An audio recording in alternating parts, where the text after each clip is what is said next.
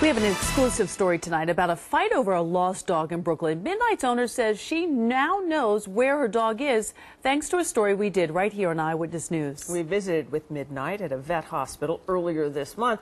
Now, his owner wants him back, but the shelter caring for the dog turned her down. Eyewitness News reporter Josh Einiger with why Midnight can't go home. Everyone hoped for a happy reunion between this wayward pup and his owner, but instead the lab mix is the object of a vicious game of tug-of-war. I want my dog back. Deacon Norville calls him Gucci. As a person, I think she's very, very kind. As a dog owner, she's not that responsible. But to Robert Messeri, the dog's name is Midnight. That's the time he was found roaming the streets after Superstorm Sandy. Messeri rescued him from certain death at a city shelter, and 2 weeks ago set about finding him an adoptive home. They've been working very hard to try to find Midnight's rightful owners.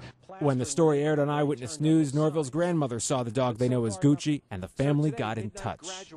It was a couple of days before Superstorm Sandy. Norville and her family were clearing debris out of the back of the house, but left the gate open, and that's when the dog escaped. She says she figured he'd make his way back, so didn't worry that much.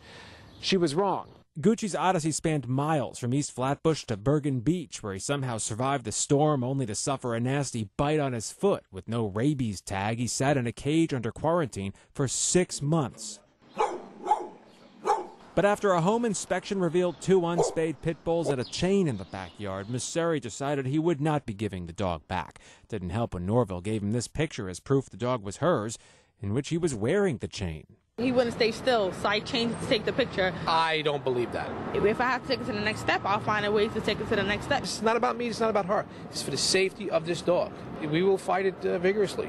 A bitter custody battle that may not end anytime soon. In East Flatbush, Josh Einiger, Channel 7, Eyewitness News.